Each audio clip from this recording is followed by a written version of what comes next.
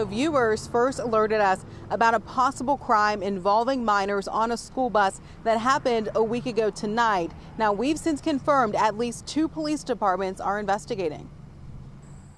Campbell County Police and state troopers investigating an incident on a school bus involving juveniles last Friday. Kentucky State Police tell WLWT they were asked to investigate and plan to interview students next week. Campbell County Police are in the preliminary stages of their investigation. The police chief stopped shy of confirming there is video of the incident, but said if anyone has video evidence inadvertently sent to them or without requesting it, do not share the video and contact police immediately because it is child pornography and sharing or possessing it could be a crime. The Campbell County School District releasing minimal details. The district first said no comment, but the superintendent later released a statement saying they're working closely with the state and local police and there may be student discipline.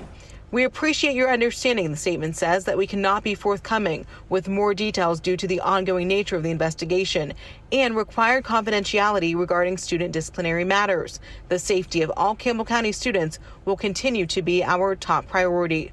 WLWT asked if the incident involved the football team, which traveled to Woodford County for a game last Friday. The district did not answer. It later said the incident happened off school grounds and involved district transportation.